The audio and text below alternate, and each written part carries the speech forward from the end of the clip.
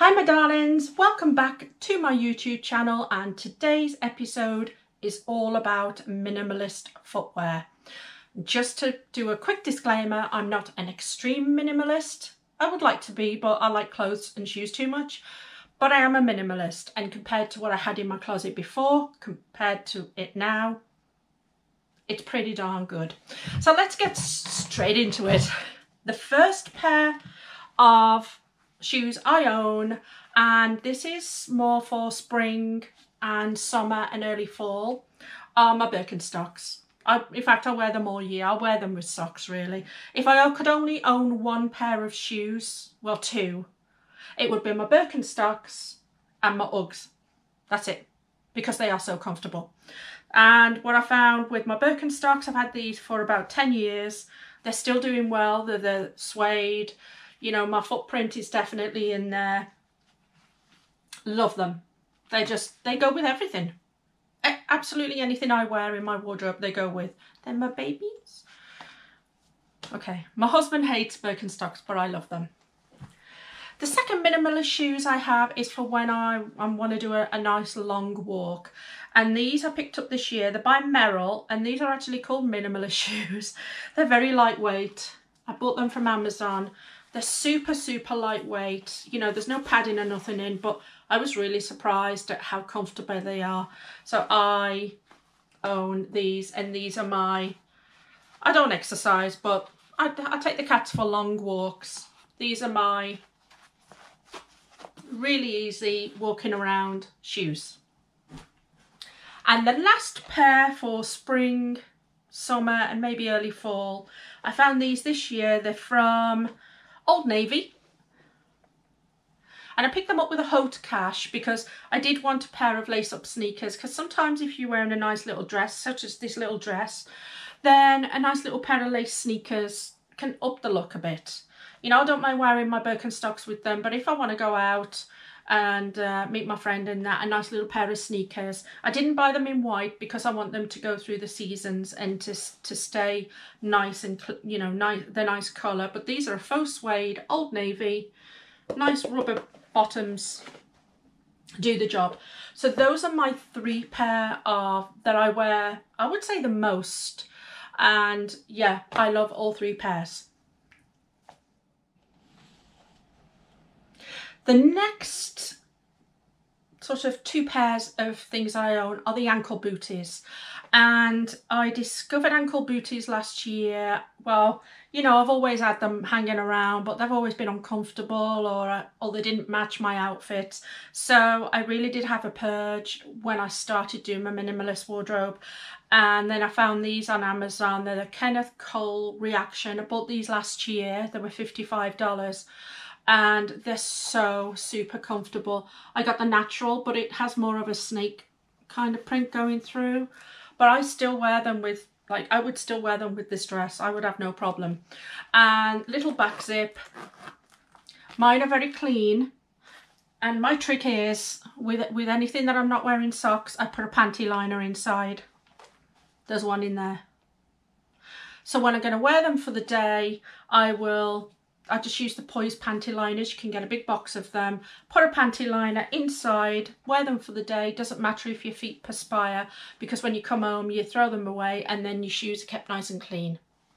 And I found these to be much better than getting one of those insoles that stays in, because they can smell, you know.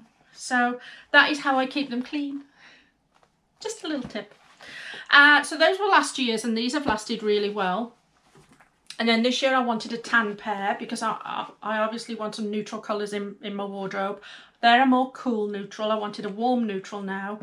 And I did buy the Kenneth Cole, which were $44 from Amazon. But these are a harder leather. They're the same concept with a back zip. And they have this little detail here. Nice rubber soles. But like I say, compared to the others, I have to wear socks with these because the inside is really hard against my toes. And I don't mind that. They'll wear in over the years. They're a nice leather. So those are the only ankle booties I own. Like I say, I don't own a black. I just you know, I don't know why. I just don't own a black. I just wanted to have two neutral colours in my wardrobe. The last things I own are the over-the-knee boots. I do like over-the-knee boots, and I've managed to find some that are very cost-effective, and they're lined and they're faux suede. I'll just show you. I bought these last year. Black.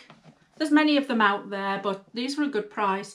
Little thick pull at the back. So, side zip, so that when you want to put your foot in, you know, that way, and it gives you some space. These have a nice little gold tab at the back, nice low heel. But these were called the winter edition, and they have faux fur lining. Now the fur lining isn't as thick as Uggs, say, but it's, if you can, you don't have to wear socks with these because it's so soft and velvety inside. And they've lasted me really well. So this year I went back and I bought them in the khaki. So they're the only black things I have in my wardrobe. I figured, well, if I have to give something up, I'll give the ankle booties up in black and get the long ones, because the long ones look a little bit more sexier. And yeah, I just like them, so I don't need two black things.